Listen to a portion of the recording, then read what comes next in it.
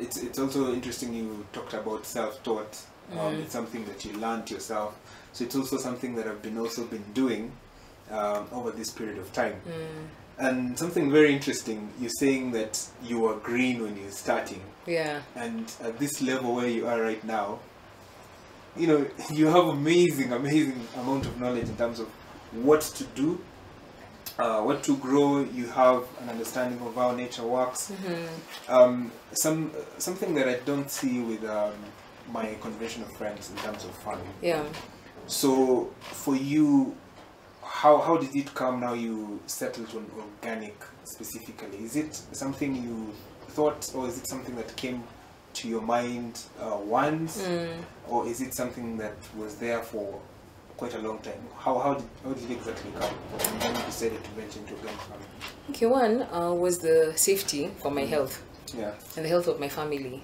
So I thought I wanted to know what they are eating, because my children were very young. Yeah. So that's when they are eating their fast food. So I thought, you know, I really need to know what they are eating, and it has to be safe. Yeah. So that was my first conviction, that I want to feed my family the very best. And then beyond that was that when I was selling the vegetables, you know, my conviction, even from my faith, is that, you know, you need to, or rather I thought that, you know, I need to be able to give people the very best and the safest food. So people know the source of their food. And that's how we've actually got clients. And through the ups and downs, you'll find even sometimes we don't have enough vegetables. But whenever we have them, our clients will always buy from us, because there's a trusted source of where they're getting their food from. Another reason why I did organic, or rather said that I want to do organic, was because of future generations. I want my children to be able to still come on farm on this land. What you find in Kenya now, it's very common that people are only leasing land for a period of 5 to 7 years, because beyond that, the produce will dwindle. Because of the chemicals that have been put in over the years, makes the soil too acidic, so the plants are not able to uptake the nutrients. So they have to keep moving from farm to farm. And they would always say, oh no, this farm is not good. You know, everyone wants to lease on virgin land.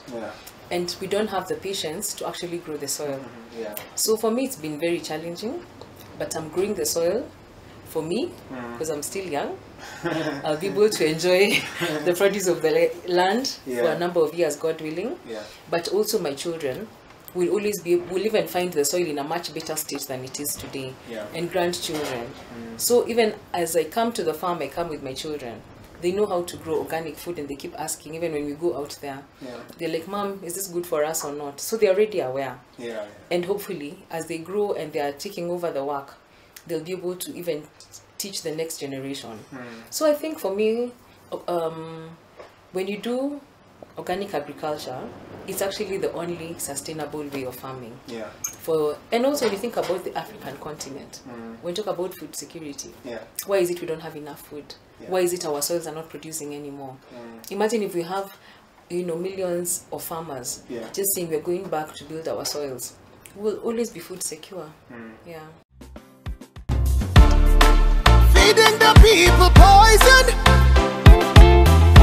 Even your organs may hear them say, what's happened to my people?